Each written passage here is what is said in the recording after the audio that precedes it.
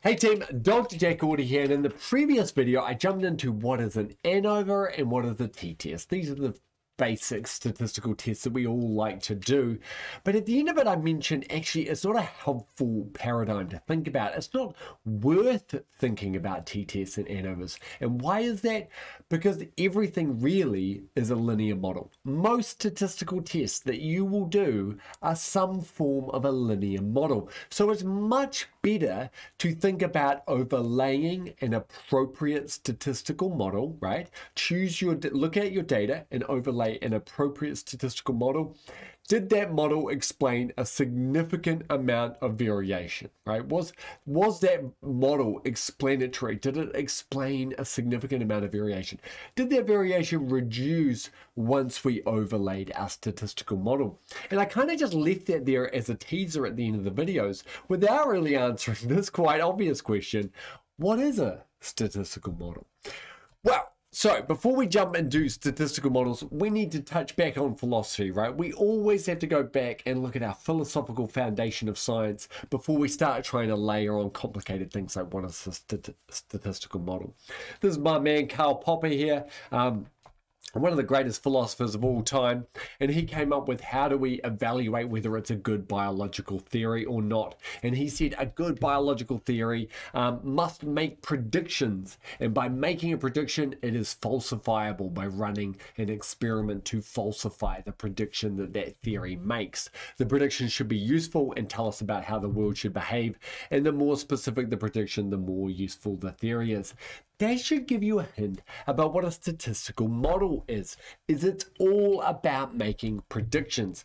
Let me explain. So a statistical model is a mathematical process which attempts to describe the population based on the sample that it came from. So remember, we can never see the whole population. I can never look at all human beings on the planet. If I run an experiment on 8 mice, there are an infinite number of mice that could have been experimented on. That sounded horrible, but what I'm saying is when we run an experiment, we're sampling from a theoretical population of an infinite number of samples, right? Because you probably want to repeat my experiment. Scientists like to repeat other people's experiments to double check, right? You can't just do one experiment and say that's that, partly because a p-value, remember, is 1 in 20, so there's a 1 in 20 chance that that result you got just occurred by chance, or more extreme, occurred by chance. Remember, that's the definition of a p-value. So we like to repeat it, right? We've got to repeat these results. So when I run my statistical model, I'm making a prediction about what will happen if you run the same experiment, right? I'm trying to predict the future sample that you will take. If I do a clinical trial on the Pfizer vaccine, I'm trying to build a statistical model that will predict what happens when we roll out that vaccine to the rest of the population, right? So that's what a statistical model is. It's a mathematical process attempting to evaluate what the population would look like given the sample that you took from it. Now, this statistical models can be super complicated, so this is global warming. Now, you might think, hold on a minute, how is this sampling from a population? Well, remember, when they measured the CO2 levels, when they measured the temperatures of the ocean and of the air, they didn't measure every single temperature that you could possibly measure on the planet. They didn't sample the entire atmosphere. Those parameters are still out there as a population, right? They just took a temperature here, a temperature there, thousands of temperatures across the globe, but they didn't look at the entire population. And what that means is they're making a prediction about what that population, which is the climate, looks like. What does the temperature look like? What does the emissions look like? And the great thing about stats is that it can allow us to predict future samples. Given the samples we have now, what are future samples going to look like, given that they come from that population, and given that I can describe what is happening to that population. So that population could be a population of people, or it could be a population of theoretical infinite temperature samples we could take across the globe. Literally, if the surface of the earth was covered in thermometers, that is the population from which one thermometer is taking a sample from, if you think about it like that. So statistical models can be very complex. As you can see, the future does not look bright, and I'm sorry guys, but please, governments, do something about global warming, you sons of guns. Anyway, Anyway, so given everything I've said, let me ask you this question. Is a mean a statistical model? Remember, mean is just average. So you just add up all your data, divide it by the sample number. That's your mean. Is a mean a statistical model? The answer is yes. Of course, means are statistical models. They're attempting to guess what the expected value, what's the predicted value that you would get if you took a random sample from the population. So that's what a mean is. Here is a couple of means here from an actual clinical trial on ivermectin versus placebo, looking at viral load of COVID-19 in the nasal cavity of these patients. Placebo versus ivermectin. You can see there's not a lot of effect there, and so means are statistical models. Other stats as well, like proportions, are statistical models. Here we have 3 days of ivermectin treatment. What proportion of 250 patients were negative, and what proportion were positive for COVID-19 after 3 days viral state of 3 days of treatment, and we can see that there's no difference here. They followed this trial out forever and they found no statistical significant difference of ivermectin, but it was only one clinical trial. Keep an eye out. There's a big Oxford clinical trial which has over 6,000 people enrolled so far on ivermectin. So keep a close eye on what's happening with that Oxford trial. It could be very interesting. Right, so yeah, means are statistical models, proportions are statistical models, linear regressions are statistical models, ANOVAs, because ANOVAs rely on means, they're just statistical models, right? So these are all just overlaying a statistical model and looking at variation, explained variation versus unexplained variation. Now we can run a simple model on this data. So this is knowledge of immunology versus coolness. So clearly you are cooler the more immunology you know. This is real data. Don't question it. Don't try and repeat it.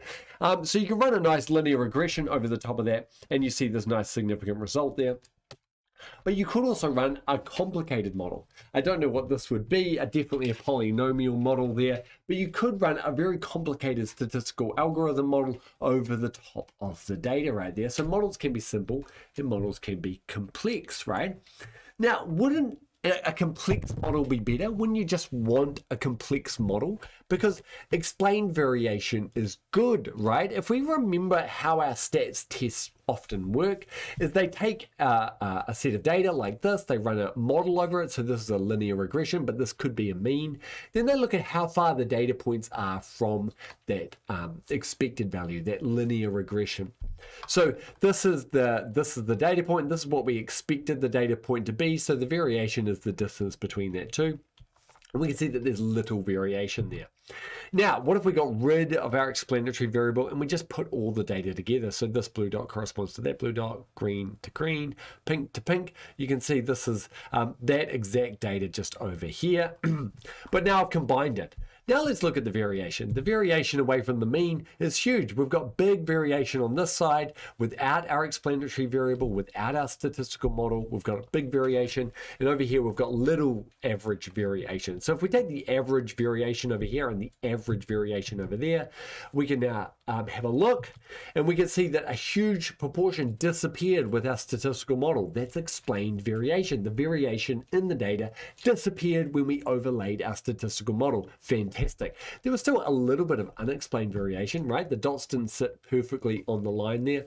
And so when we run our F ratio, we get a nice big F ratio, so we get a nice small p-value, right? So that's how we run stats tests, and that's how we should think about statistical models, explained versus unexplained variation. But if we go back and look at this, don't we have little variation over here, and we have no variation over there, because we've managed to build a statistical model so complex that it managed to go exactly through all the data points. What's wrong with that? Isn't explained variation good? That's when we come up to these two things that I haven't yet introduced. One is statistical power and one is degrees of freedom, and they're integrally related. They are the yin and yang. They are the two sides of the same coin. Whatever saying you want, they're very closely related together. So statistical power, I'm going to start with that because I think we have an intuition for statistical power. I think we kind of get it at our core. The maths is a bit dodgy, but we get it at our core. So let's look at this. So we've got SNOT production on the y-axis, we've got placebo, and we've got an antihistamine. Now, we can see that there's some decline there, but if we run the, here's our means there, that's the statistical model that we're running over this data, and then we look at the p-value, it's not statistically significant. Could we then conclude that the antihistamines don't work based off an N of 3? I think we intuitively know that we're not really confident in our statistical model with such small N's, right? With such a small sample number, we're not really confident of it, and that's because there's low statistical power. Now, if we ran that again with more patients, this time, you know, maybe 20 in each group, we get a statistically significant result. So the first result wasn't caused by the fact that antihistamines don't work. It was caused by the fact that we underpowered our study. We didn't have statistical power. So what statistical power means is it means given how you've designed your study, what small an effect size could you detect? How small a difference could you detect? Are your results reliable, repeatable, and is the lack of significance meaningful? This is all wrapped up in this concept of statistical power. Now, obviously, more N's are good, right? The more N's we run an experiment, the better. But, you know, there's ethical considerations and cost considerations. Is it ethical to test antihistamines on 10,000 mice? The answer is probably no. And so we need to figure out a number there that balances effect size that we want to be able to detect, statistical power, cost, and the ethics of it. And this is a whole bunch of statistics that we call power tests or statistical power tests. And so we actually run these complicated stats to figure out how many should we have in our trial to get a good study going on. But statistical power can do more than just designate whether your result is good or not. It can actually tell us what model should we apply. So here we've got histamine concentration in our blood versus snot production, and we've got this like shape here. Now you could run a linear graph through that, and that looks fairly reasonable, but you could also run a bit more of a complicated statistical model, maybe a quadratic, which you could run through that, and that seems to go through all the dots. But I think we intuitively know with an N of 3, we don't really know which model to run. It could be a linear regression or it could be the quadratic. We don't actually know the relationship between histamine and snot production, right? So with an N of 3, we don't really know which statistical model. We don't have the statistical power to decide what statistical model we should put through there.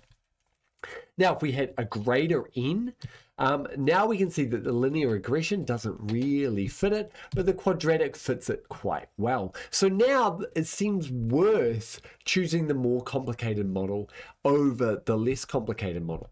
But if we go back, actually, I'm just going to nip back. It's through quite a few slides, a little bit disorganized here. If we go back to this, I think we intuitively know that the less complicated model is better. Even though this model goes through all the data points, I think we intuitively understand that the statistical power isn't there to know that this model goes like this. It seems insane, right? And it's probably this model.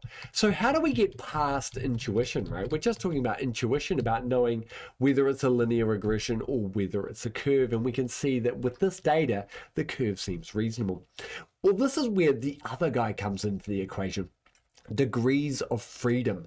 Now, I'm going to explain this complicated term in the next video because it's so important to get a really good grasp on degrees of freedom, not just some random calculation like n-1 or k-n or j-k or whatever you've been taught if you've been taught ANOVAs. I want you to get a real good gut feel for what a degree of freedom is when it relates to statistics. So that's coming up next in the next video. I know you guys can't wait, so just click on that immediately. Thanks, team. Like, subscribe, comment, ask questions, email me, check out my website, do whatever you want. Bye, team.